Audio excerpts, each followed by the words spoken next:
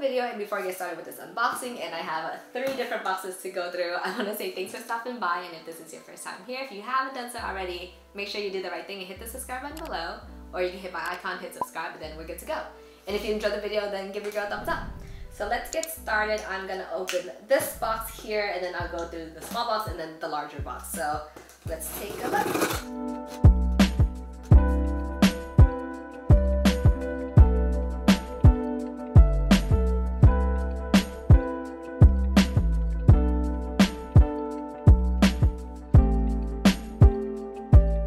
These are the Air Jordan 1s in the CO.JP Midnight Navy colorway, and they look super fresh. Like, they feel really nice in hand. So I'm gonna hold off on my review and then continue with the unboxing. So hold tight for that. So let's put this to the side and continue. So this is a little box.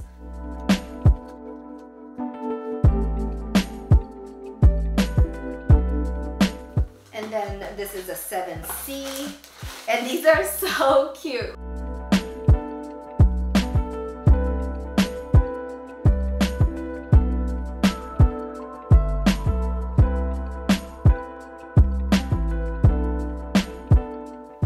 Size 7C, which is a toddler size. The shoe you saw before this was a grade school size 4, and these are so cute. They're like the size of my hand.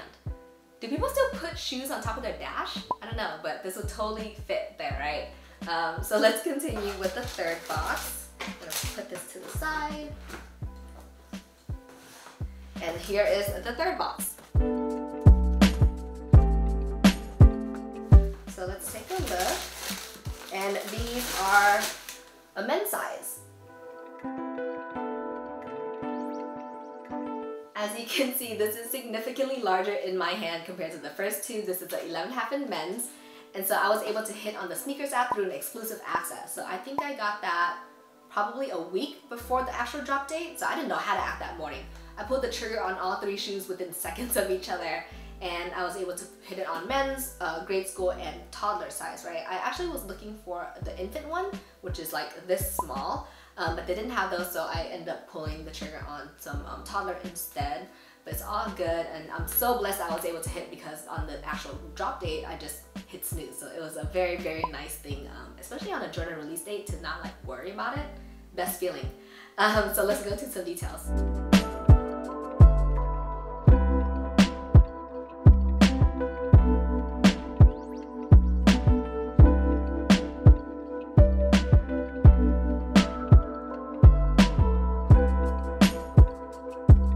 So this Midnight Navy colorway was actually a Japan exclusive in 2001, and it's one of 4 different colorways that dropped in Japan only. So there was an all black one, an all white one, a metallic silver one that dropped stateside this year actually, and then this Midnight Navy one here. And they were so exclusive. I think there were only 2,000 pairs for the metallic silver ones, and then 3,000 pairs for each of the other 3 colorways. So super limited quantity, and then 20 years later, stateside, we received 2 out of the 4 colorways. So I'm anticipating the other 2 to drop really soon, just to, you know, celebrate Tokyo 2020 or 2021. So we'll see how that goes, but they look really nice. They all received a jeweled wings logo treatment for the ankle collar, which looks really good against this metallic silver swoosh here. The men's received it as well.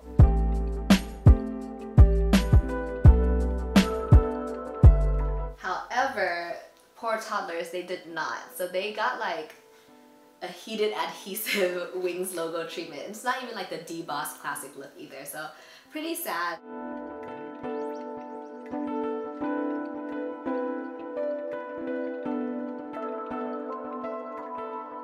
But what's really interesting is that the leather on the GS is significantly different from the ones on the men's.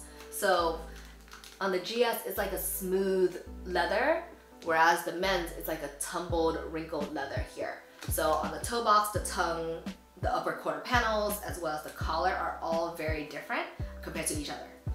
So GS and toddler or preschool is the same texture and material for the leather panels. And all the Midnight Navy pieces, so the toe cap, the lace guard, the ankle collar, as well as the heel, are made out of nubuck. And it's really interesting. It doesn't feel like the same nubuck as on my Tims or on my mochas. You know how when you move your hand in the direction, you see that texture move? This one, that doesn't happen here. So it's really interesting. It feels really, really nice, like it's really soft, but it doesn't feel like what I'm used to feeling for nubuck. So all sizes come pre-laced with this circular Midnight Navy color here. And then for GS and men's, there is an extra set of laces, and this is in a flat white lace. And these are the classic Jordan 1 laces, and then these round circles are something a little different for you. And then moving up behind this one pre-lace here is this tongue, and this is something really interesting because it's not your typical cushioned nylon tongue. This is a really flat leather tongue, and it's really thin.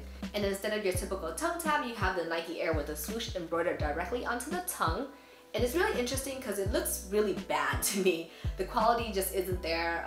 I'm not a fan of it because it looks like it's unfinished. And that's across all sizes too. Like sometimes they do a worse job on the GS size, like the quality control isn't there, or they just do a more sloppy job.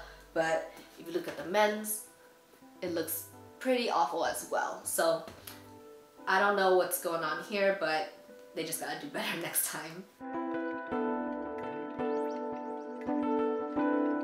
And then for the inside of the shoe, this is a Midnight Navy soft liner, and it's really soft. It's almost like silk-like. And there's a metallic finish to it. And I'm gonna take out this piece here. And then for the insole, there's some co-branding going on with the Jumpman and the CO.JP imprinted in white on a Midnight Navy insole. And one additional feature that's not included on the GS but included on the men's is that on the inside of the tongue, there is no tab here.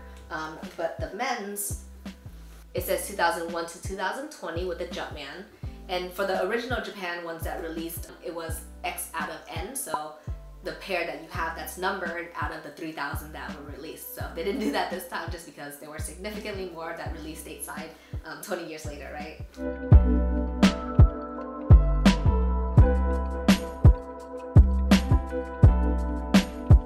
I'm a huge fan of this colorway. I think the Midnight Navy nubuck pieces look really good against this bright white leather. And even though they have that same silver metallic swoosh, these look significantly better than the metallic silver set drops. And this white midsole here looks good against this Midnight Navy blue outsole here. And this outsole, they kept it classic. I am a huge fan. I'm glad they didn't make any changes to it. So if you're ever able to get your hands on these or your feet in them, make sure you go choose a size. And before you step out the house, make sure you hit it up with a lint roller because it attracts a lot of lint and dust. So that's a pro tip for you. So hang tight because I'm gonna show you all what they look like on feet. Perfect, perfect, perfect, perfect.